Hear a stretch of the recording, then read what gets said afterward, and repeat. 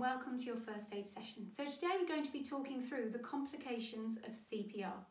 But the first thing I'd like to mention is something you may have heard on previous videos, that the UK Resus Council have released new guidelines stating that during the current climate and due to the heightened risk of the coronavirus, we should no longer be performing mouth-to-mouth ventilations on an unknown patient.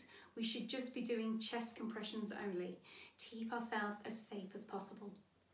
Another complication of CPR is a patient vomiting, which is quite normal during cardiac arrest for vomit to ooze from the mouth. If this is the case, we need to stop CPR, bring the head to one side, which is called postural drainage, let the vomit flow out, and then back into central alignment and continue CPR. Another complication is pregnancy.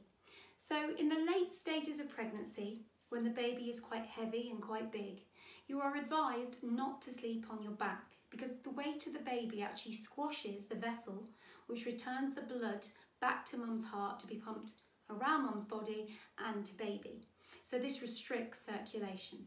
If you are then doing CPR, you are then pushing down further onto that vessel and limiting circulation once again.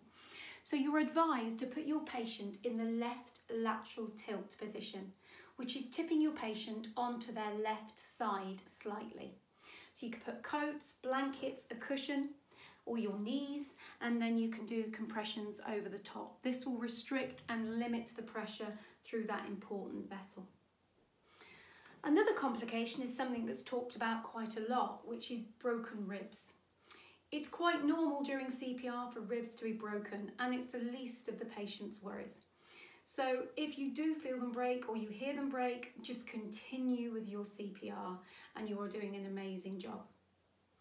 Thank you for joining us, and we will see you soon.